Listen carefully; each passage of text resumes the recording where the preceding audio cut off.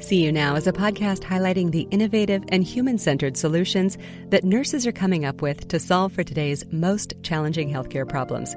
Created in collaboration with Johnson & Johnson and the American Nurses Association, and hosted by nurse economist and health tech specialist, Shauna Butler. Hey, See You Now listeners, it's Shauna Butler. Welcome to May and our first See You Now episode kicking off National Nurses Month.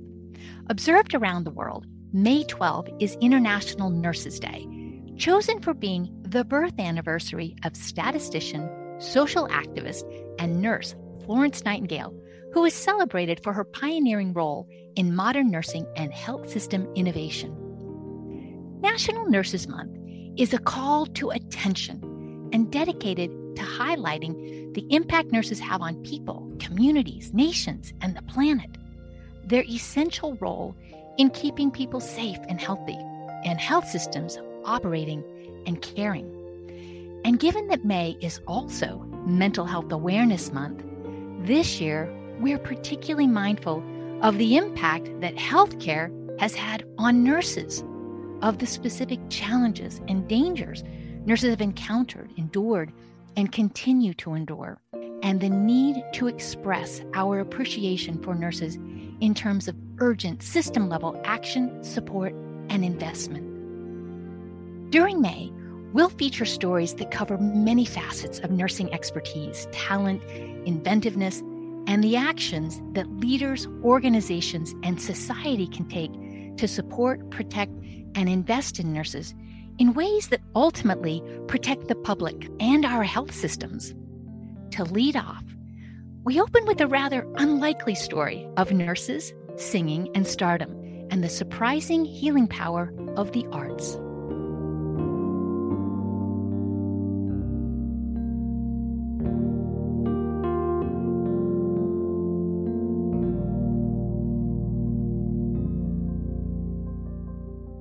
Originally, it was an email that was sent to all the nurses throughout the organization, looking for nurses that sang to participate in a fundraiser. It didn't even matter really for me what it was for. It was an opportunity to sing. One of my coworkers, she's like, Keshia, you need to audition for this choir. And it's so awkward. Pick a song, no music, nothing. You're just singing at your phone. And I'm just like, this is so nuts. Sounded like they were all in a room together. It sounded like a choir. All of these harmonies came together from all different places, different sizes and shapes and colors and talents. It was a wonderful fundraiser. Fast forward a couple of months, a casting director called and she said she saw the tape on YouTube and she'd love to invite these nurses to try out for America's Got Talent.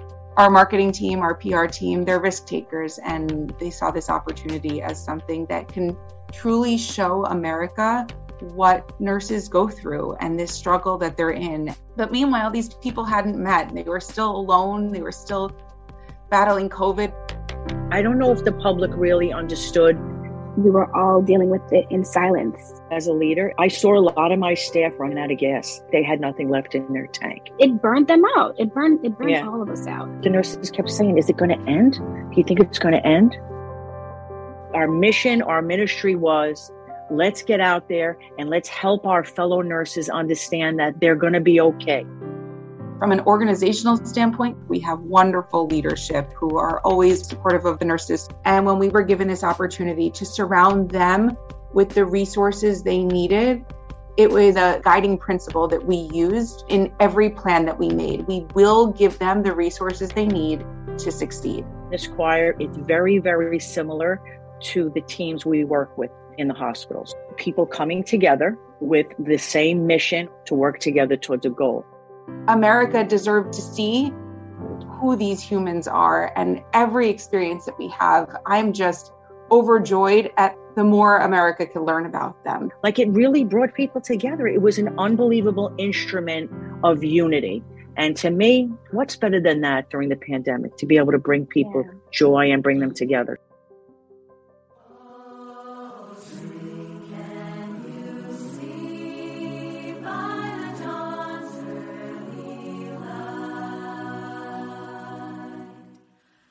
So proudly we hailed at the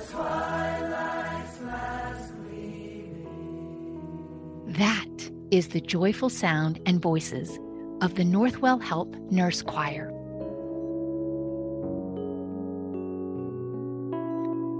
In this episode, we meet two nurse choir members and the choir manager and hear their account of the extreme circumstances that many nurses encounter as part of their practice, how a health system's leadership demonstrates their commitment to the well-being and flourishing of their team members, and the unique power of the arts to care for the soul of healthcare.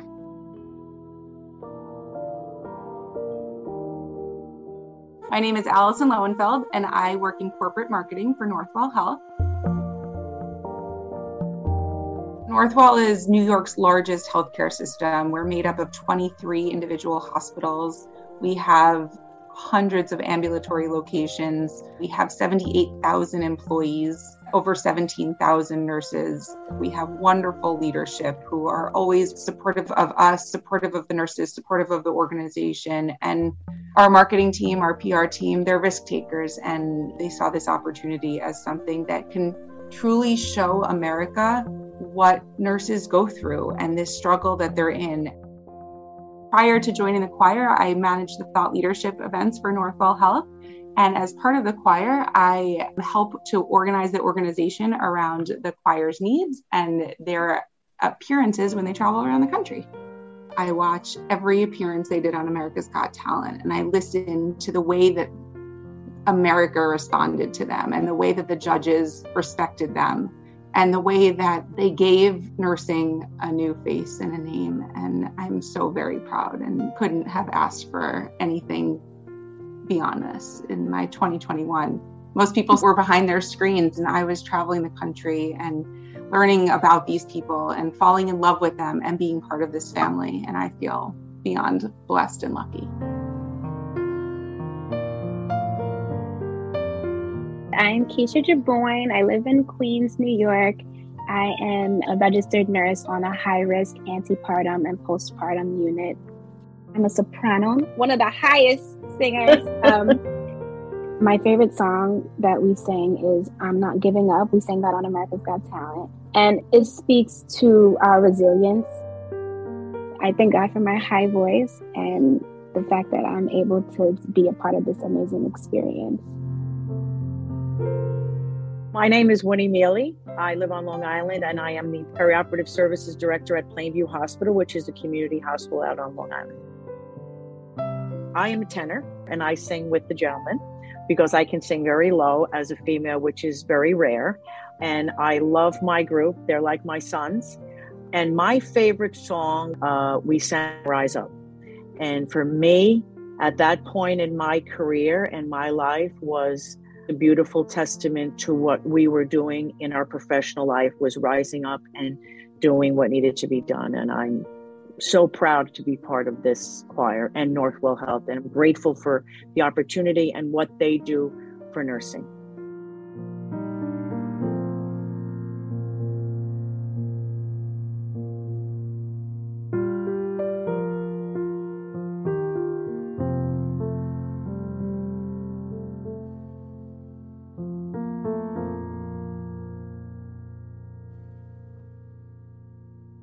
Tell me how you first heard about the Northwell Health Nurse Choir. So originally it was an email that was sent to all the nurses throughout the organization, and they were looking for nurses that sang to participate in a fundraiser for Nurses Heroes Live, which had to do with the nursing shortage. And I was an assistant nurse manager at the time, and my inbox is flooded with emails. But one of my coworkers, she saw the email and she's like, Keshia, you sing, right? And I'm like, yeah, I do. She's like, I know you sing at church every weekend. You need to audition for this choir. And I'm like, no, I'm not going to go join a nurse choir. And I remember sending my video in the last day they were accepting auditions. And then when we found out that they auditioned over 200 to 300 nurses and they chose 50 out of that, and I happened to be one of the 50, I was psyched. I'm like, I can't believe it, So Winnie, what about your story of when this email inviting you to audition for a choir arrived? Like Keshia, I read the email and I kind of didn't really digest it. And then I remember going back and reading it again. And I just live with music. Everything I do, everywhere I go. And then I said, you know what, Winnie, just do it. So it was a 30-second video into your phone. So awkward. You know, you pick a song, no music, nothing. You're just singing at your phone. And I'm just like, this is so nuts. So I was going to give up. And you remember this, over 17,000 nurses in Northwell. So I was shocked when I got the email. But I think for me, it didn't even matter for me what it was for. It was an opportunity to sing. And so I was like, this is going to be great. Allison, can I get you to chime in and give the backstory? So you needed to put together a choir. How did that unfold? So Northwell partners with a lot of different organizations. One of the relationships is with an organization called Nurse Heroes, and they approached us. They were doing a fundraiser for nurses. They said, do you have any nurses who could sing? We said, you know, we have a lot of talented nurses. We have 17,000 nurses. I'm sure we could find a couple. So we did the auditions, had a partner who reviewed all 250 or so audition tapes. We did this Hollywood version of a choir singing in a COVID time where they sang to their phones and magic happened behind the scenes. It sounded like they were all in a room together. It sounded like a choir. It was a wonderful fundraiser. And if you fast forward a couple of months, a casting director, Destiny was her name, Destiny called and she said she saw the tape on YouTube and she'd love to invite these nurses to try out for America's Got Talent.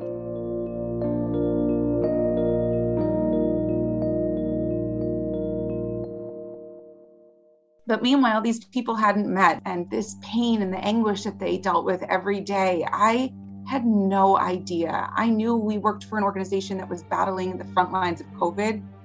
But me, I was safe and at home and at my computer. These guys were putting on their armor every day and truly battling on the front lines. And to give them this glimmer of hope to be able to sing and to do something that they love, and then put them in a room together and listen and feel the magic of them coming together. I'm the luckiest to be able to witness this. So we've got a little bit of this history of you need to have a choir put together. You send out an email. You've got nurses who are blindly singing into a phone using a range of technology to get this over. You've got folks who are reviewing these auditions, putting together a choir that then performs virtually. Take us to the moment of bringing everybody together to be in the physical presence of singing together and hearing each other sing together. From the organizational side, the opportunity came to us and we knew we had the voices, we knew we had the people, but my biggest concern was that they had never met before. Like I said, Hollywood had made them sound and look like a family, but they had never met. And my biggest fear was, how are we going to go on stage in Hollywood and convince Simon Cowell that these people are a family? And you can't make that up. You can't fake that. So we surrounded the choir with every resource they needed to succeed. We got a choir director, we got a choreographer, we got them the time off of work and surrounded them with this big warm Northwell hug. And the first time they were in a room together was March 5th, 2021. And we had the choir director there, and I'm standing outside of the door, and I heard the click, click, click of Lean On Me start playing. And it was this magic. It just happened, and they knew their parts, and it was beautiful. And from an organizational standpoint, we just figured it out. We had never put a choir together before. We'd never gone on national television, like we do news conferences, like we have the media come into an emergency department. But I mean, even getting a videographer to come in the walls of a hospital, anyone who's done that knows that's like one of the most difficult things you could possibly do. Fast forward a couple of months, we had the entire crew of America's Got Talent wanting to come and film a hometown visit. Like, we had never done these things before. So every bit of the way, it was a learning process for us and figuring it out. But we are so lucky to come from this organization that I'm telling you has supported them from every single need that we've asked for. We've gotten it, and we couldn't have done it without our leadership support. So Winnie, let's talk about your experience. I'm going to tell you something. I had a little lilt in my voice. I was singing with the radio. I was really looking forward to this. I was excited because I didn't know where it was going, but everybody showed up on the money. Everybody was prepared. The first time they turned the music on and we sang it once through, we finished. There was dead silence. And I said out loud, I don't know about you guys, but I have the chills. All of these harmonies came together from all different people, different places, different sizes and shapes and colors and talents. And yet it didn't matter. The sound that we made the very first time we met, it was magical. The sound was so beautiful. And when I sing like that, it transports me. And that's the way I felt. I felt like I am where I am meant to be. This is going to be one of the greatest memories that I have. And that's exactly what happened. It was fabulous.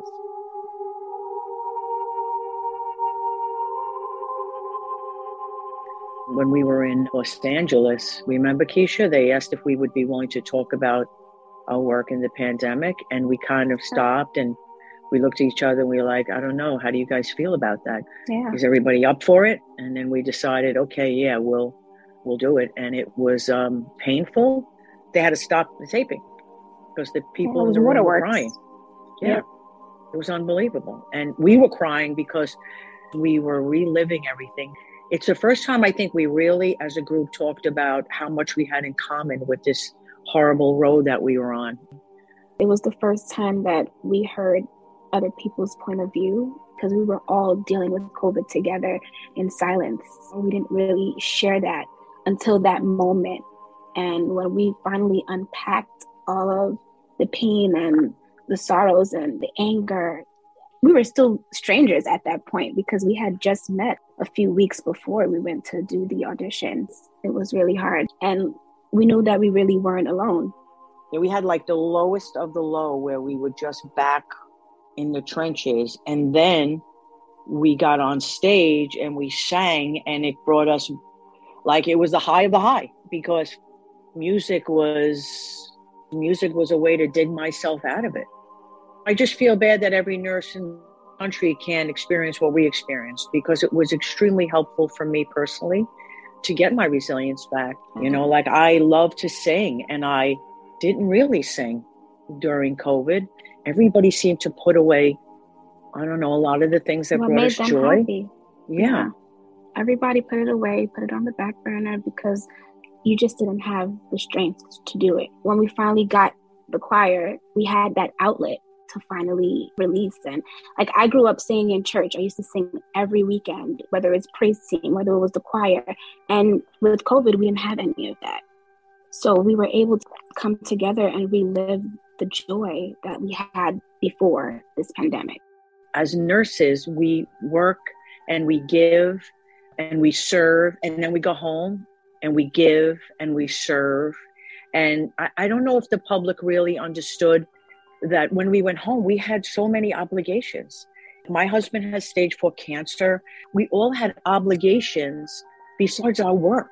And so it's not like we could go home and decompress and go to bed. We had other obligations. And I think for me as a leader, and Keshia as a leader, I saw a lot of my staff run out of gas. It's just almost like they had nothing left in their tank. And part of it was the work, especially the young nurses. They don't have anything to pull from. You know, I lived through the AIDS crisis.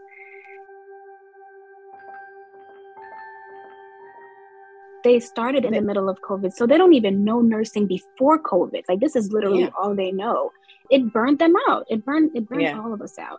I remember as a leader in the middle of the pandemic, I had to be that punching bag for them. I listened to their sorrows. I listened to their angers.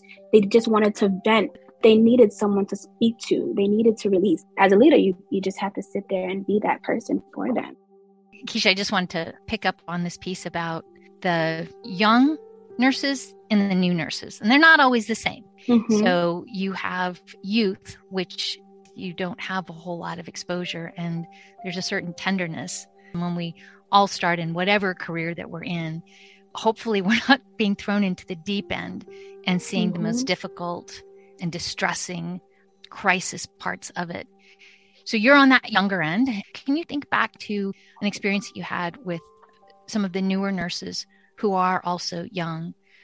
What did they tell you? What did you hear? They just weren't prepared for this. They left nursing school. They learned everything that they needed to learn to do this job, but they weren't prepared for everything that it came with. And they felt like they were just thrown into it, but we also were thrown into it. Having experience, we were able to maneuver a little bit easier, but they felt hopeless. Anything that we try to do, some of these patients just aren't getting better. The information changed daily also, so it was kind of hard for them to stay on track because it was so new to everyone. I felt as if I didn't have the answers for them. I had to pull from whatever I had left inside me to give to them, to help them to go on.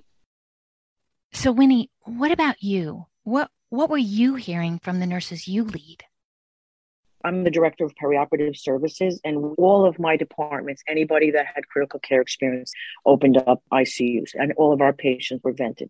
The operating room nurses and techs had to go to the floors to become functional nurses because, first of all, it's so outside their wheelhouse. And they cried. Every morning they cried, on top of the fact that everybody in our department was dying. And they didn't ask for a lot. They wanted to do everything in pairs. They didn't want to go up to the floors alone. I don't know if the other nursing leaders appreciated that because, they wanted us all to do everything everywhere. And I tried to explain to them, let's hear what they need. Let's give them what they need. They're going to be so much more effective. And our job is to take care of our people. I was really exhausted, emotionally exhausted. I really had trouble, even myself, from the 40 years of experience I have, to get out of my car and to come up that ramp. I am a woman of spirit, and I prayed that I could be whatever it is that they needed. And if they didn't want to take a body out to the freezer, I took it for them, and really walking in their shoes and standing beside them. And it was a lot.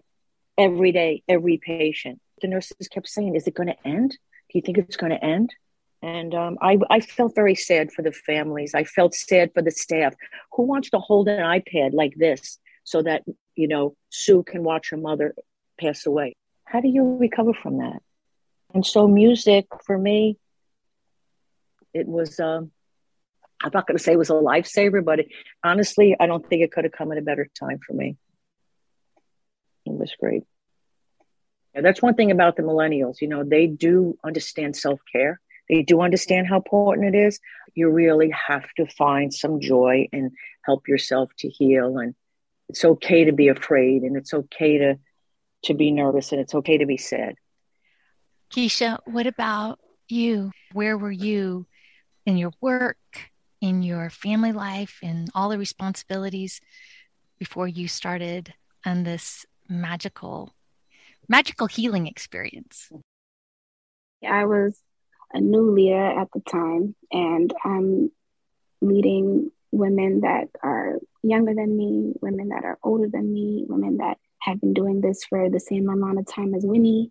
And it was really hard for me because I wasn't confident in myself at the time because I was like a brand new leader. My experience is a little bit different from Winnie's because I work in maternity. So we had vaginal deliveries and C-sections that would usually have more time in the hospital, but because of COVID, we had to discharge moms in 24 hours after having a baby, going home with a new life and being in the hospital alone, not having their mothers with them, not having their spouses with them. So it was a really hard time being that support system for some of these women. We had to actually be removed from the hospital because the hospital needed to make space. So we created a makeshift postpartum unit in ambulatory surgery, which was up the hill from our hospital. And the units that we had left in the hospital that were postpartum were for the COVID postpartum moms. So it was really hard managing. We usually manage 4 units, but at that time it was basically 2 units. So I was either up the hill with the moms that didn't have COVID or going down the hill and helping the nurses with the COVID moms. And it was like splitting myself in 2 because one, I had to wait for a shuttle to take me up and then take me down, doing anything that I could do to help them. And I felt like that's what really made the difference. The impact that I made in their lives helped them to be able to do their job.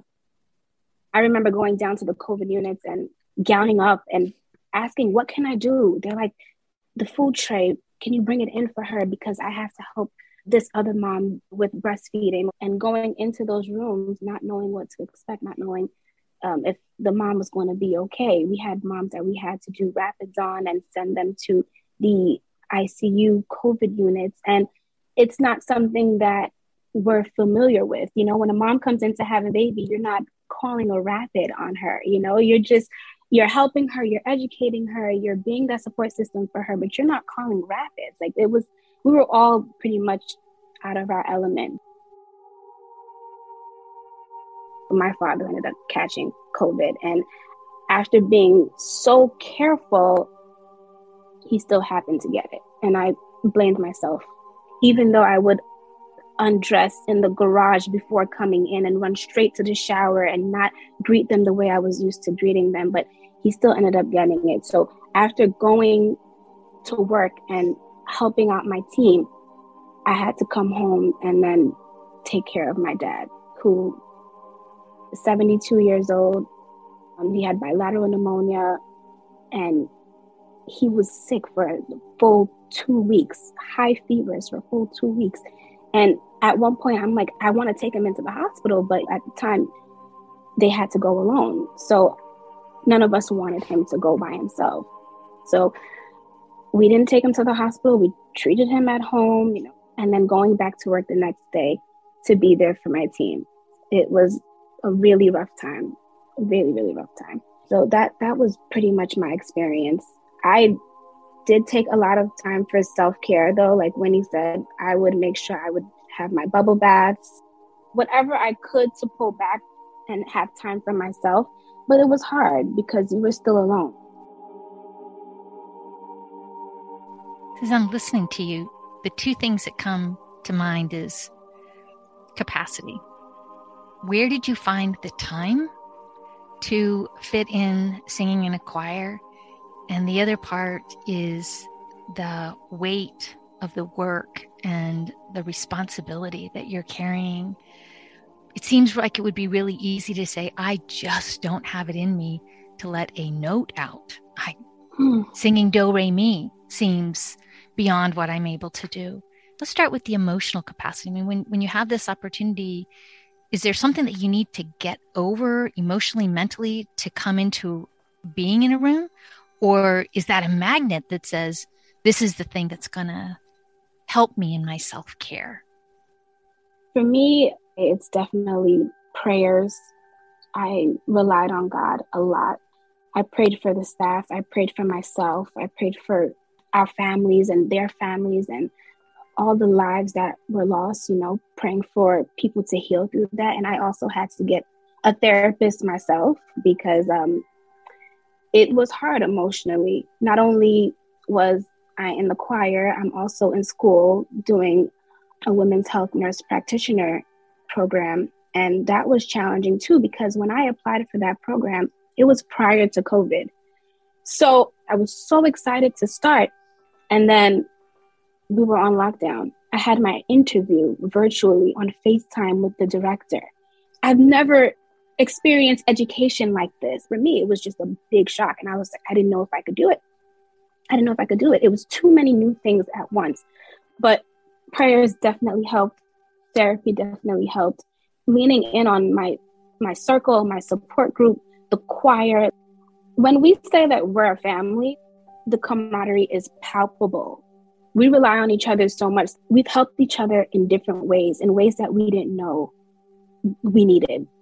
Everyone's going through their own thing. Some of us battle with our own mental health issues. Some of us have family problems. Some of us have sick family members that we take care of. Some of us have sick children. Like, there's so many things that we all battle, but we're able to rely on each other and to lean on each other and give each other that support and uplift each other. So all of that has helped with my emotional well-being. I think that's what helps with my capacity.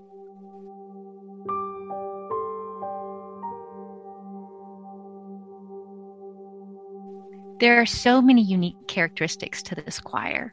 You talk about them being family, and I've heard that, I've seen that, you hear that in the voice that's singing. But when you go look at the choir bio page, in most choirs, what you will see is somebody's voice: soprano, alto, tenor, bass. But when you look at the Northwell Health Nurse Choir, what you see is the type of specialty that they work in, the type of people that they're taking care of, the conditions that they're experts in. So, Winnie, why don't you tell us a little bit about the choir? Who's in it? Other than being joyful singers, what are some of the other things that people may not understand when they're listening to them singing that you'd like them to know? Okay, so if you look at this choir and you live in this choir, it's very, very similar to the teams we work with in the hospital. So in other words, people coming together with the same mission. The choir is the same thing.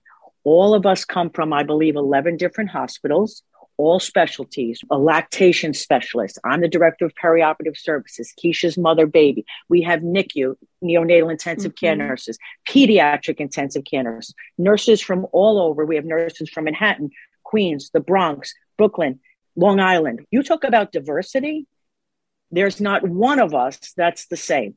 Yet when we came together that first day and we put the music on, spectacular. I mean, I was proud to be part of it. There's also a lot of mentoring in the choir. We have young people who are looking to navigate, maybe become an educator. Next thing you know, we're having a round table and we're trying to help one of the nurses figure out her future, right? So we all are bringing something from a different place. Or some of us older ones, we take one of the younger ones under our wing and, we're learning from them. They're learning from us, not just nursing stuff, but life experience, things that I've experienced that they look at Keshia. She's in school. Sometimes she runs out of gas. And I keep telling her, Keshia, stay with it, hang in there, because you're going to look back and you're going to say, I did it. It's done. So she looks to us for encouragement and I look to them to teach me how to embrace self-care.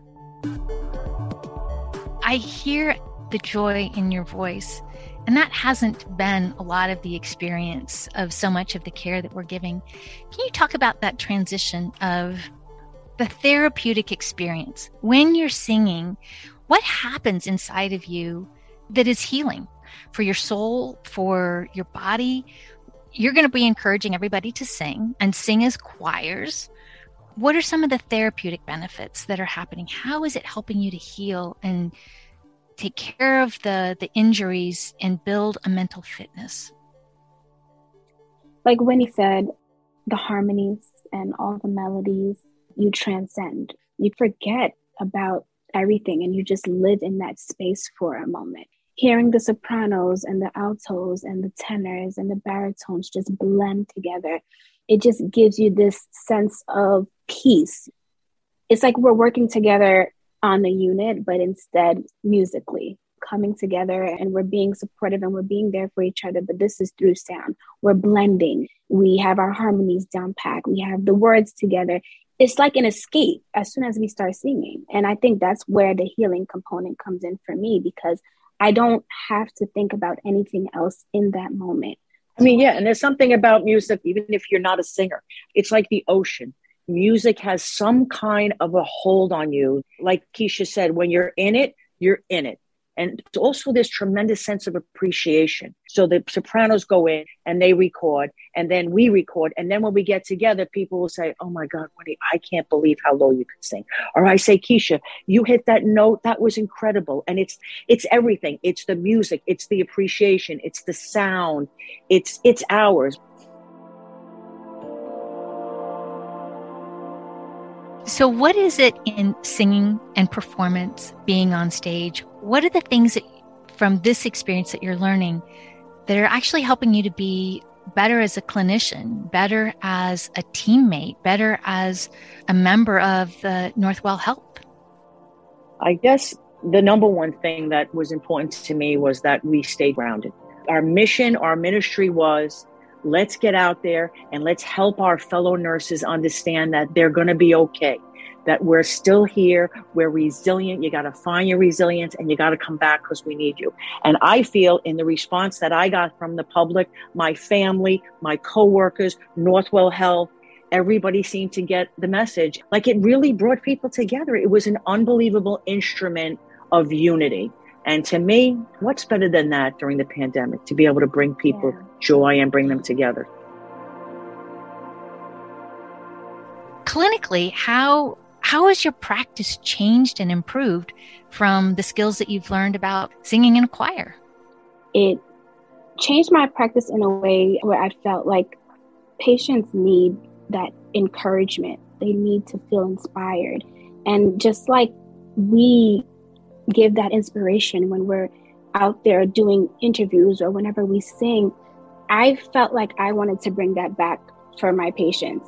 So one thing that I would say is a little different with my practice is that when I'm cheering a mom on, or when I'm giving her the tools that she needs to take home this new life, I show her, like, listen, you can do it. I was pulled out of my element to do what we are doing right now, and giving inspiration to people around the world. I give them that same encouragement and try to give them that same inspiration so that they feel confident that they can do this. And I felt like being in front of reporters and having like these Zoom interviews and being on podcasts and just sending out all this love and inspiration that we do for everyone in the world has given me the chance to give that back to my patients.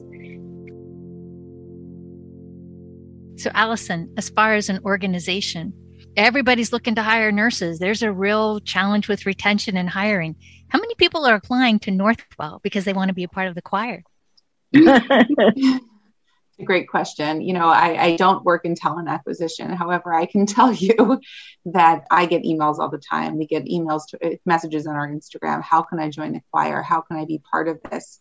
And, you know, we can't take more. We are at our max capacity, but you know, the message that we send back is, you know, continue, find something that you love and keep doing it, because these people, it's singing, other people, it could be knitting or reading or riding a bike, whatever it is, do something that you love, because it transcends you into this different place. What organizationally is Northwell learning that other organizations could learn? What are they learning from the standpoint of the care and the well-being of the healthcare workforce and taking care of them so that we can take better care of people who visit us in the hospitals and the people in the community? One of the goals for 22 for Northwell Health is the healthy work environment. They did a survey of almost 18,000 of us of what it is. What can we do to help you? And I thought it was brilliant. And one of the things they're talking about is the actual environment. So we have people that sit on a board now from each hospital, each division, and it's about let's make a nice break room. Let's put in new bathrooms. And although it sounds simple, you know, like my hospital is old. You know, it's been around a long time. And so something as simple as that, when I go to have a cup of coffee and I can sit in a pretty room, and not only that, but there's opportunities for meditation and yoga and walks and hikes. But the fact that they asked the frontline staff, I thought was very respectful to say, what is it? What can we do to help you find your resilience and get you emotionally, spiritually, and physically back to where you want to be? And it's I'm participating in a bunch of it, and it's great. Yeah, I agree with Winnie. They've created a lounge at the hospital that I work in, just for you to kind of get away from your unit, you know, when you need that break, when you need that mental break, to just go down there, have these lounge chairs, because they understand how important self-care is, and they understand how we really need to refuel in order to be the best that we can. They provided so many support over the years. I've been working with Northwell for over 6 years, and I've noticed the difference. I've noticed how many emails they send about all the resources that they have to support us mentally, emotionally, physically. Another program that they do is Code Lavender. So whenever something happens on the floor that is traumatic, you need to debrief and take a break and process what happens. We had a demise not too long ago, and it was really hard for a lot of nurses, especially some of the new nurses that have not experienced that yet. And Code Lavender came up, and we had a huddle, and we were able to express our feelings. We were able to express our anger. We were able to express how we felt in that moment. And the fact that Northwell provides these resources for us to be supported is just amazing. They've been wonderful. They understand how much we give and how much we do for the facility and for our patients and everything. And Allison, you had mentioned earlier about bringing in all of the resources that are needed, making sure that they were set up for success. Why do you think it's important that their performances are at a high artistic standard and are produced and performed in a way that expresses the level of professionalism that's there? It was important to us that they put their best foot forward. They are not professional singers. Some of them could read music, some of them can't. Some are shower singers who are great and talented. And when we were given this opportunity to surround them with the resources they needed, it was the first commitment and the guiding principle that we used in every plan that we made. We will give them the resources they need to succeed.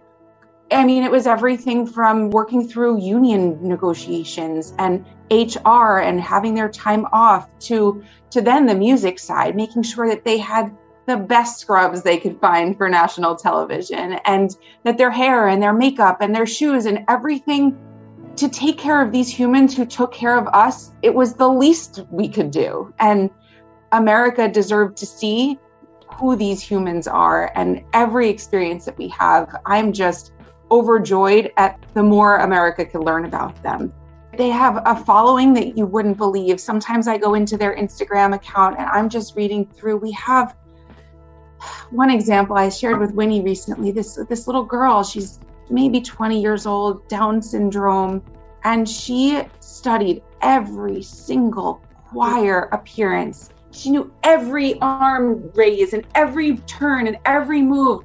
And to see, it started out as like, let's do it for these 18. Let's do it for the 78,000. Let's do it for the nursing community. And by the final episode of America's Got Talent, we sat around in a huddle and we said, you guys are here representing all healthcare workers around the world. Like, this is much more than the 18 of you. This is no pressure, but like, this is way bigger than when we ever could have dreamed. And making sure that they felt comfortable and could put their fears and their worries and their stress and their anguish behind them and spread some joy is all we could do.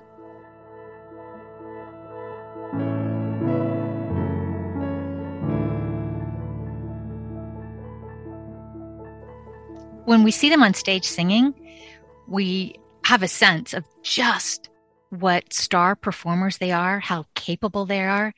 And there are moments when I wish I could take my other colleagues who are not in the clinical realm and say, if you think that they're good at singing, you should see them helping a mom give birth, helping a family navigate a child's diagnosis with epilepsy. You should see them as they are expertly and compassionately helping somebody to figure out a direction with end-of-life care or treatment decisions with oncology or evaluating genomic results. And I have pointed to, when people talk about how as an ensemble, the ensemble work that they bring as individual performers and voices. And I said, yeah, and just imagine what that's like when you go to get care, that they bring that same level of diligence and expertise and attention to every single note, every single gesture. That's one of the things that I have found so valuable about this choir, is that it gives people an insight into the level of detail that nurses bring to the care that they're delivering to you. We talked a lot about the science of nursing out in Hollywood.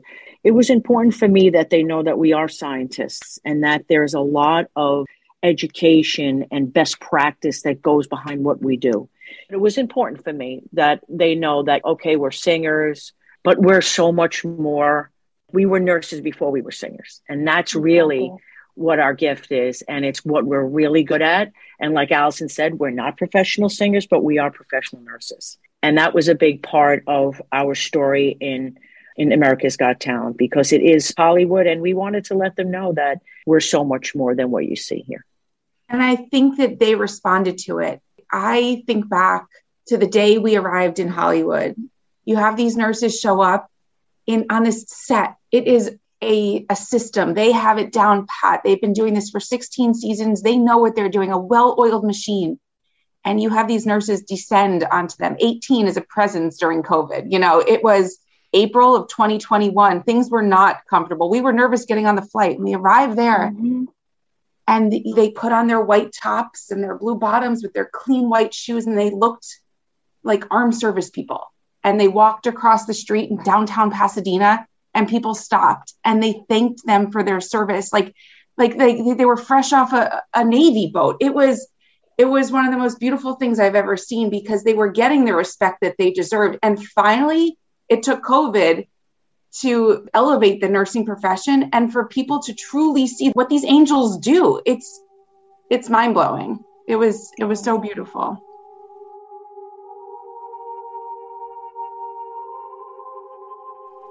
And this is a moment when healthcare systems are collapsing, where we have nurses who are struggling. They are overwhelmed. They are sad. They are scared.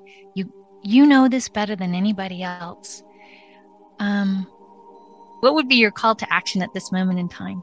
It's so important. Like, these people come to your organization because they love what they do. They love being doctors. They love being nurses. They love being in the healthcare setting, but they also have to love what they do and do what they love. And doing what they love is what the choir gets to do. They get to sing. They get to be who they are. So pick up your talent, pick up your passion, and make time for yourself, because you see the joy that it brings these 18, and everybody deserves this. I think the thing for me, for Northwell, is that they're very inclusive. They just go out of their way to find things to have everybody feel like they're part of the solution. They have these business groups, and there's women in business, and there's pride, and right, Allison, all kinds of things that you can join. Our CEO, Michael Dowling, is a down-to-earth guy. He's out there with the group. He's fun.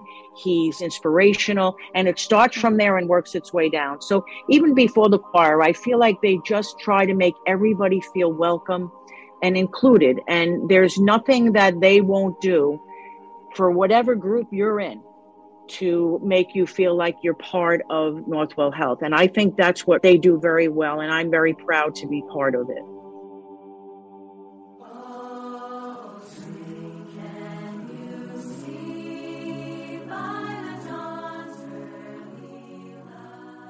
Special thanks to nurse and tenor Winnie Mele, nurse and soprano Keshia Jaboin, and Allison Lowenfeld from Northwell's corporate marketing team for sharing their story, experience, and voices.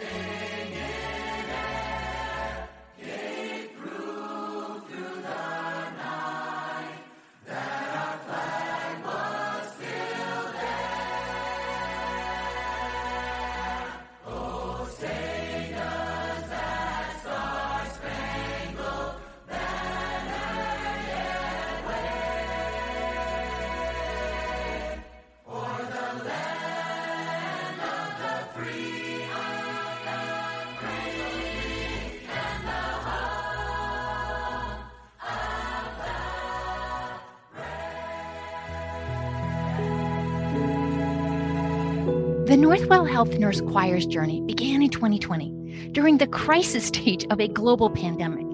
And it began with an idea, an invitation, an email, and a willingness to create something that had yet to exist, something Winnie described as unlikely, a bit awkward, and a little nuts.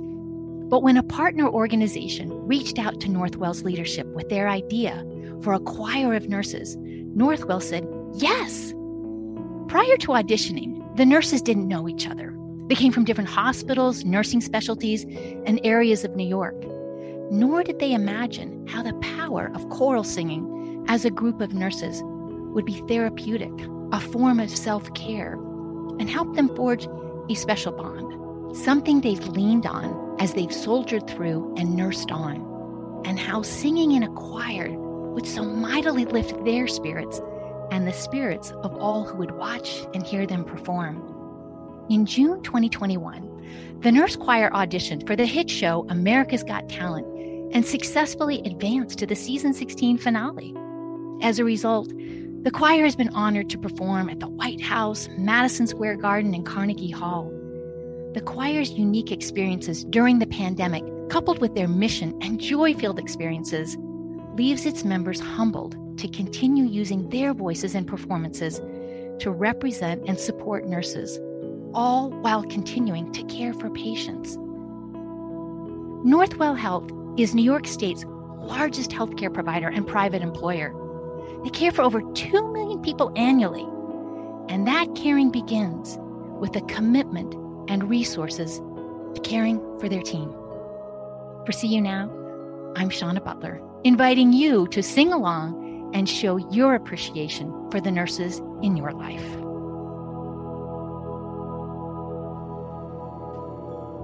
Nurses are transforming healthcare through innovation, compassion, and leadership. And Johnson & Johnson is proud to continue its 125-year commitment to champion nurses through recognition, skill building, leadership development, and more. The American Nurses Association is dedicated to building a culture of innovation. Nurses improve the lives of patients and communities through innovative thinking, empathetic connection, scientific rigor, and sheer determination.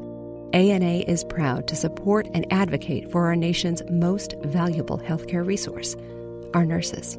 For more information on See You Now and to listen to any of the earlier episodes in our library, visit seeyounowpodcast.com.